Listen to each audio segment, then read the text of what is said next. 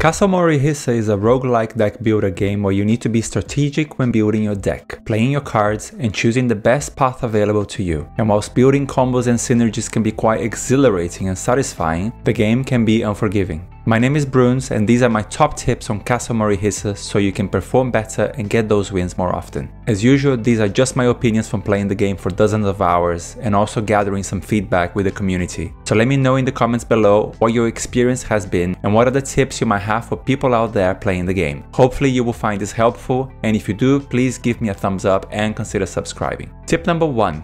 Learn the characters. Castle Morihisa has a roster of 4 characters, with more to come according to the developers. Each character has their own deck of cards with unique attack, defense, skills and tactics cards. You've got the monk, who goes into the avatar state, uses mantras to stun their enemies, and can build some amazing counter combos. Onmyoji relies on summons that give you buffs and can attack your enemies, can make use of leech abilities, and also build some combos around void cards. The samurai, who's got brutal retaliate attacks and uses Sakura, which in turn can give him several bonuses and synergies with other cards. Sakura will in turn trigger blossom cards, which if coupled with the right talents can build impenetrable armor. And finally the ninja, who can handle different weapons and unleash devastating combos with them, and also has a really powerful discard mechanic. She can collect genjutsu, which after a certain stack will give her special cards that can have powerful attacks and blocks. It might be a good idea to try all the different characters at first, so that you can pick one initially that suits your playstyle. You might find that you can get wins more easily with one and take longer to master the other. Although this game borrows several mechanics from other popular games, there are some intricacies quite particular to this game that would only be appreciated if you dedicate your time to it. So take your time, learn the characters, and most importantly, have fun. Tip number 2.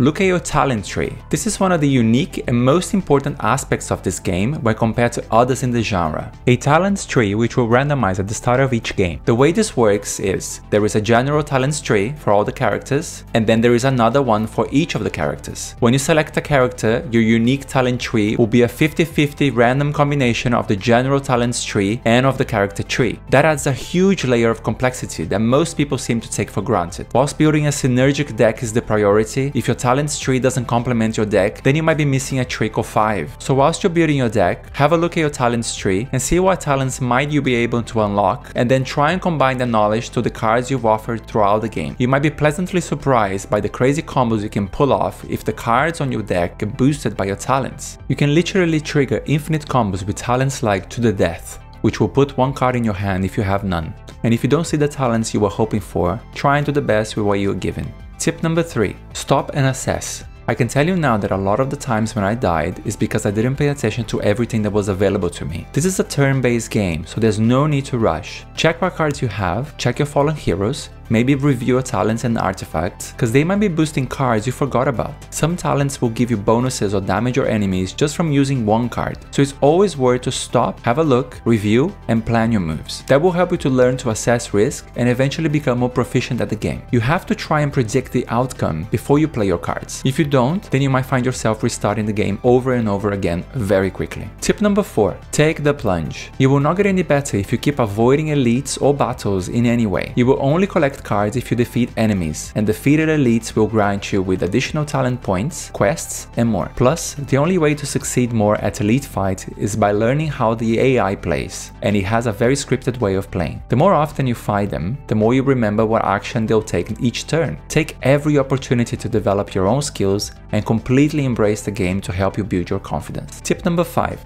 Keep your deck consistent. This has been another one of my downfalls when I started playing the game. I had the most brilliant deck, full of synergies, and greed got the best of me because I got tempted to try too many different skills in one playthrough. Upon taking card after card, suddenly I find myself not drawing the cards that I wanted, only to eventually fail miserably. Keeping your deck consistent might be difficult, but you have ways of doing it more effectively. You can remove cards at the shop, which is always available in between battles, and less commonly, you may also trigger random events and quests which will allow you to remove cards. You could also have multiples of the same cards, which will ensure you draw those cards into your hands more often. And remember, you don't need to take every card offered to you. Skipping cards sometimes might be the right thing to do. Just think if a card that is being offered can boost your deck, or if it takes it a different direction. Keep it consistent. Tip number 6.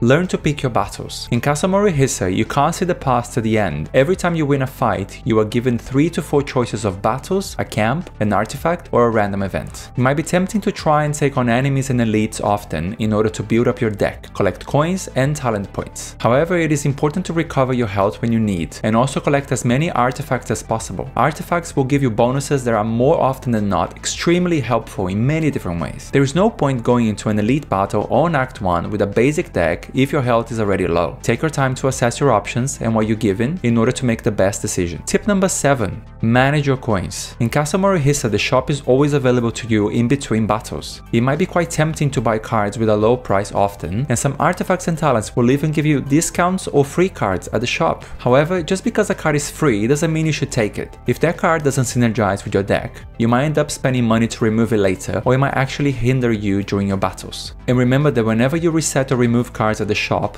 the cost to reset or remove cards will increase for next time. So take that into consideration when using the shop. Tip number 8. Check your library. By checking your library, you can make an informed guess at what cards might be coming next to your hand, which can help you plan. Your library is the deck icon in the bottom left of the screen. It shows you which cards are still to draw, but not the order you will draw them. When your library runs out, your graveyard pile will be reshuffled into a new library. So keep checking what's in there so that you can try and plan your next move. And these are my top tips for anyone playing Castle Morihisa and is struggling to get some wins. I hope you have found this useful, and I would love to hear your comments down below and what you're struggling with. Which characters are your favorites, and what combos and builds you found work better for you. In the meantime, enjoy the game, be consistent, and I will see you next time. Take care.